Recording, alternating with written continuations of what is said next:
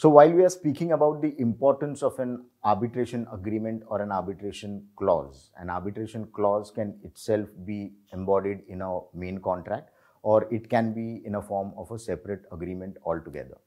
Now, what should an arbitration agreement or the clause contain to cut out the delay or any kind of confusion, or then frequently giving access to the parties to rush to court?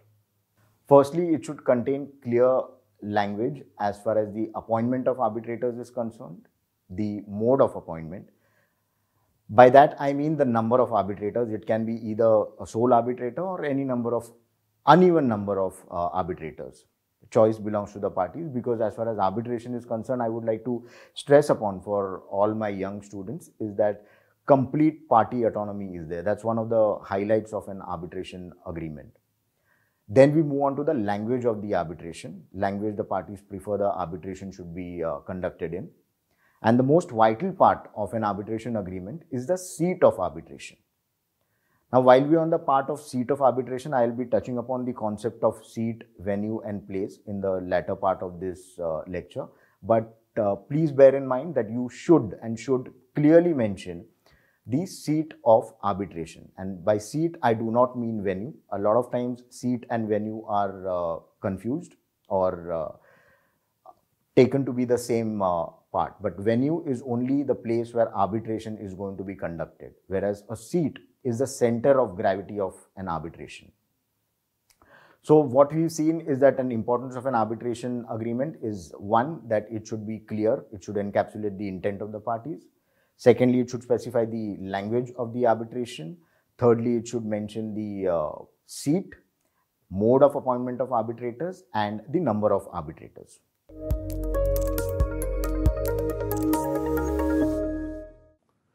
It would be helpful for all of you that before you all draft a particular clause of arbitration, to generally see there are model clauses available for arbitration. The arbitration clauses are model clauses are available on the institution's website, be it the LCI, CAC, all of them have their model clauses.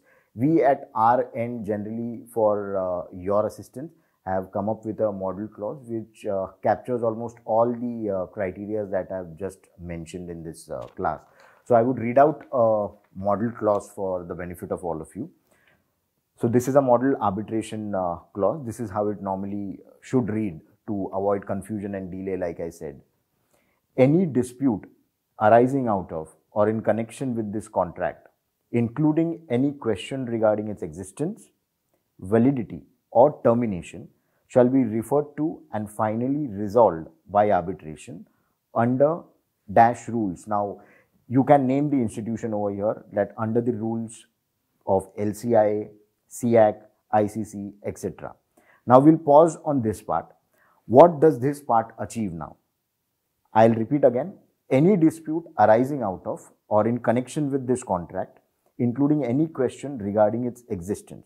So here we are defining as to what disputes will be submitted by the parties to arbitration. Now, what are these disputes? Any question regarding the existence of the agreement, validity or termination of that particular contract in which this arbitration agreement is there, will be finally resolved by arbitration. So purpose number 1 is achieved about specifying what disputes will be submitted.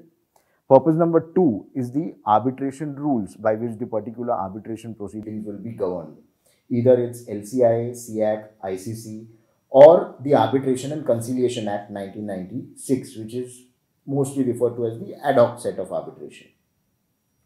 Moving on to part number 2, the other important facet, the number of arbitrators shall be, either you can appoint a sole arbitrator, or in many cases like we see there are 3 arbitrators. Like I said in the beginning, it has to be an uneven number, to be appointed mutually by the parties in case of a sole arbitrator, or in case of a 3-member tribunal whereby each party shall nominate an arbitrator and the 2 arbitrators so appointed shall appoint a 3rd arbitrator who shall be the presiding arbitrator. So either you appoint a sole arbitrator specified, or you say that the parties or the arbitral tribunal will consist of 3 arbitrators. In that case, what happens?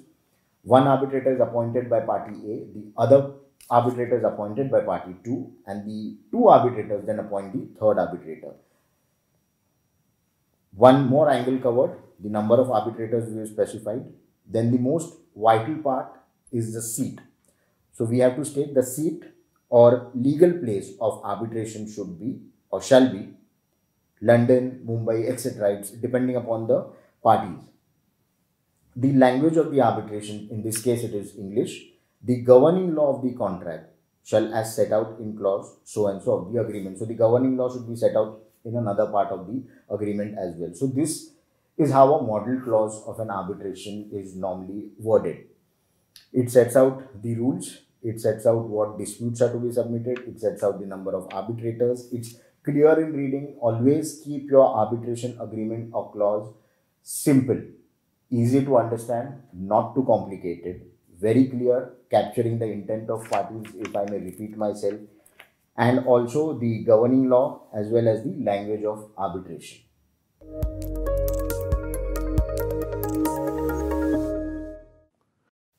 To summarize this part as far as an arbitration agreement is concerned, I would say an arbitration agreement is an agreement by which parties decide to submit their disputes to arbitration. And like I said, the important facets of an arbitration agreement is that it should be a written agreement. Intention of the parties should be clear. Now, when I say it should be written, it can be in the form of an email, it can be in the form of a telefax, it can be in letters exchanged by the parties. The intent should be clear that the parties always thought and believed that if ever a dispute arises, it should be submitted to arbitration.